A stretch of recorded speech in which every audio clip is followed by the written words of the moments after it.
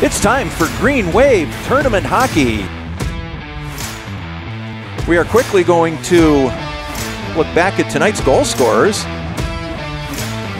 Just about 5 minutes into this game, Dylan Archer, blue line shot, picked up his first varsity goal. Congratulations to Dylan. A slapper from just above the top of the circle. After a good sustained effort by Greenwave, Wispin taking that first shot, jerk, a rebound shot, kicks out. Good hard slapper. Late in the first period, Shane Prusak was over in his office, collected the power play marker on the one-timer, made it 2-0 Greenwave. Hard shot.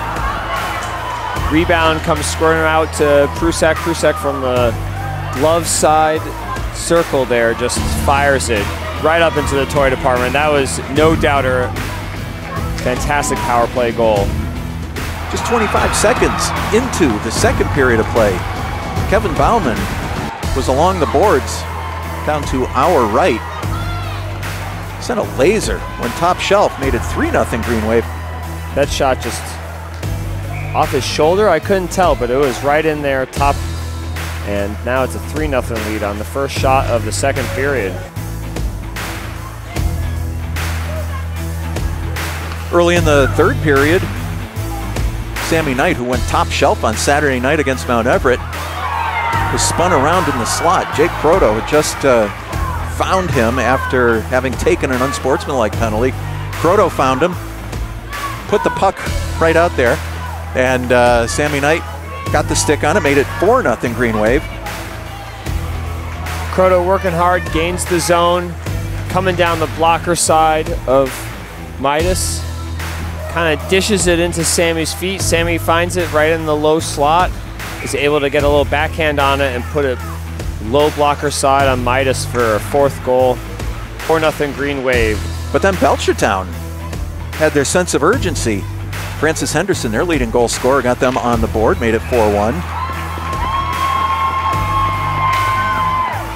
Less than a minute later, 4-2. Then it was Kitty bar the door.